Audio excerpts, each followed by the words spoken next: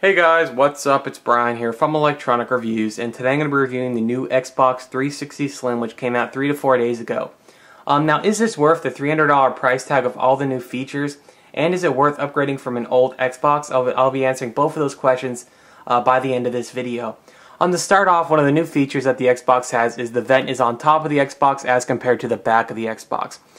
Some of the good things about having the vent on top of the Xbox is hot air rises, and your hot air doesn't really hit the back wall or go under your Xbox where as if the vent were in the back. This way your Xbox doesn't get really loud and it doesn't give you red rings. So if your Xbox is having red rings, this is a fantastic upgrade. Personally for me, my Xbox had red rings, and this is the reason I bought the new one, because I heard the vent was on top of the Xbox as compared to the back. And that was really like the big reason why the Xbox was getting red rings to begin with, because the vent was in back of the Xbox. So the Xbox has a nice new sleek design. It's a lot smaller and it doesn't weigh as much, and it doesn't need as many volts as the old Xbox did. Now here you can see the new power button. It's chrome now as compared to just white or black, and now it's touch sensitive, and whenever you turn it on it makes a nice little beep sound, which I'll be demonstrating towards the end of the video. Over here you have your new sync button, which is a lot bigger than the original sync button, and preferably I think it clicks a bit better too. But that shouldn't be a reason why you upgrade to a new Xbox. Also here you have your two USB ports, which is just like the old Xbox. Now over here you have your disk drive, and over here you have your eject button, which is also in chrome, and it makes the beep sound and is touch sensitive, just like the power button. Now on top of the Xbox you have more vents and fans, so your Xbox shouldn't be giving you red rings. Now on the opposite side of this you have your hard drive, which I'll be showing you right now. Now your hard drive, if you have an old Xbox and you have an old hard drive, which is pretty big, you can't fit your old hard drive on this, which is extremely annoying. I have an old hard drive and I want to transfer all my data to my new Xbox, but I can't. If you're planning on getting one of these Xboxes and you have an old Xbox hard drive, you're going to have to buy a transfer cable, which I haven't even think is released yet for this Xbox, but it may be. I'm not 100% on this, but you can still transfer your gamer tag. So on top of the $300 on the Xbox, you're going to have to spend $20 more, which is really annoying. I wish they would include a transfer cable with the Xbox, but they didn't. Now here you can see the hard drive, and there's a little tab pulling out that says 250 gigs. All you have to do is just pull, and it just comes out. Now here is the new hard drive. It's significantly smaller and lighter. Here you can see the Xbox logo and the 250 gig tab. And yeah, I mean, you can't fit your old hard drive in here, and it's extremely annoying, like I said before, so that might kind of, turn you off from buying it, because you can't really transfer hard drives from one Xbox to another. And if you guys have any friends that come over that like to, bring their hard drives over and, play with their gamer tags and everything like that, you won't be able to do that if you guys have two different Xboxes. So all you have to do to put the hard drive back in is just slide it in and press it down. And all you have to do is put this piece right like that. And now I'm going to show you the ports.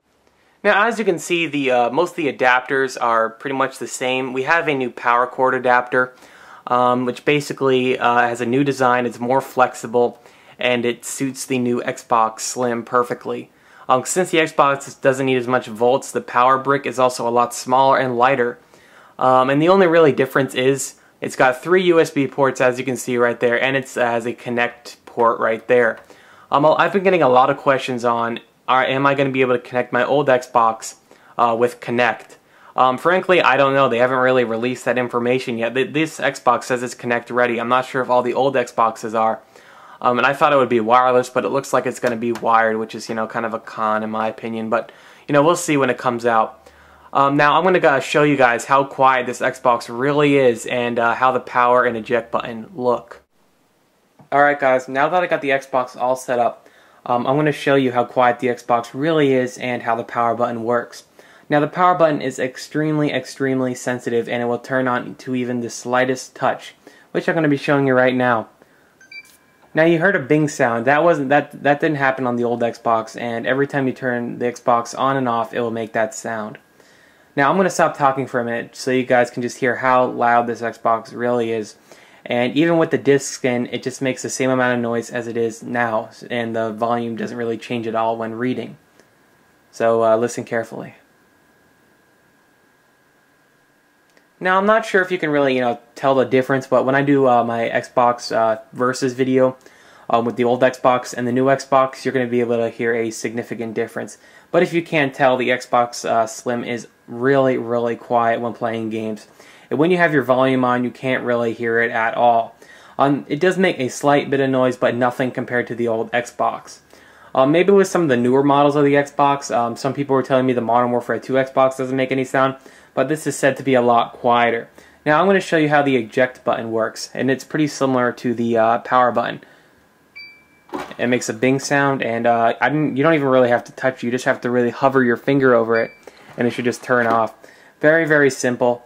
Alright guys, that's pretty much it. So if you want to get a new Xbox Slim, and you already have an old one, it depends on you. If you need a new hard drive, and you don't already have wireless Wi-Fi, and your Xbox has red rings, I would think about upgrading.